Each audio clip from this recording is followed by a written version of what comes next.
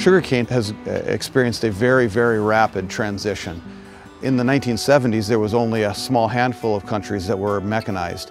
And now, in a period of less than 20 years, Brazil, using Toft machines, has gone from less than 10% mechanization to more than 98% mechanization.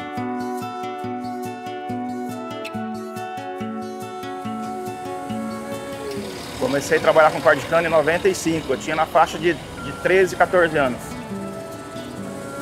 Muito do corpo, né? 1995, chegou então as primeiras unidades, né? Foi aqui uma chegada assim muito esperada e que trouxe assim uma visão diferente de tudo isso que a gente se via. Aí veio também a escolinha da colhedora e hoje é onde que eu estou na colhedora. Desde aqui, nessa parte toda, nós operávamos com 4.000 pessoas. Cortador de cana, eram basicamente 3.000 no grupo. Components come together here at the factory and the assembly line starts here. 5 days a week, pretty much the entire year, there'll be sugarcane harvesters rolling down the assembly line. The 7000 series Toft that was developed in Australia in the 1980s revolutionized sugarcane harvesting around the world. And the 8010 harvester we build today includes hundreds of innovations and advancements that add up to much higher productivity. I've travelled basically since 1975. This here is a photograph of the 1000th 7000 cane harvester. And this machine was called Tina Turner because she was simply the best.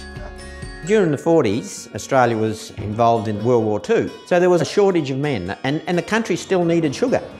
You can see through these photos, they developed further and that sort of introduced the mechanisation, that we had to make a machine to do the job. And that's what the Toft family did. This is Harold, right? Harold was the engineering brother and Colin was the finance man. We used to burn the cane before it was cut originally. Then we designed the machine to cut green cane, and it brought a bunch of benefits to the industry. The introduction of the 1000 systems was a big step forward. And after that, Mel did the 7000.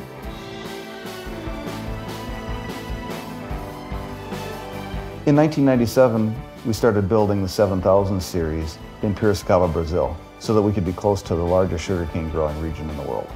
Then in 2008, we introduced the 8000 series harvester. It really was a big advancement with design changes that made it better suited for the longer harvest season in Brazil.